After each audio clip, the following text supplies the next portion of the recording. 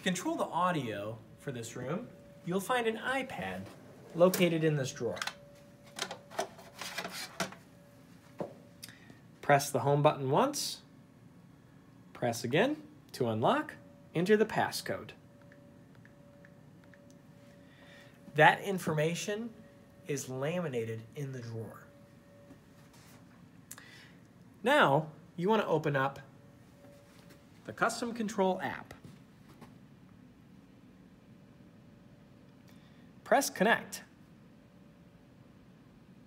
Now, you'll have control for all of the audio sources in the room, from the microphone to the lapel mic to the video switch.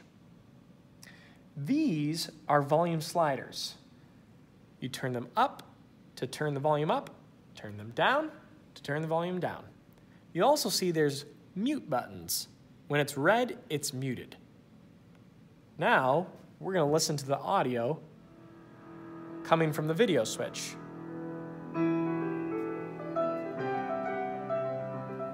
Mute, unmute.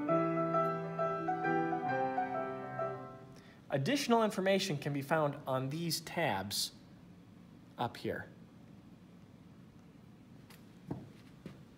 Audio control.